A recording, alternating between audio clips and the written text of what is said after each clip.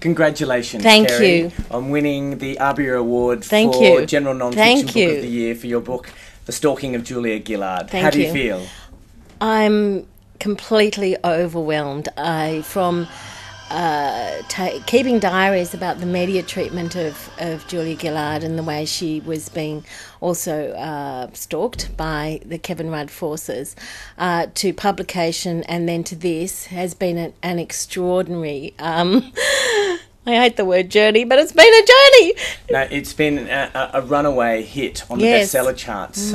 What's been the response from readers? Enormous. I still get emails and I still get handwritten letters, and they say, we were so upset about what happened to Julia Gillard.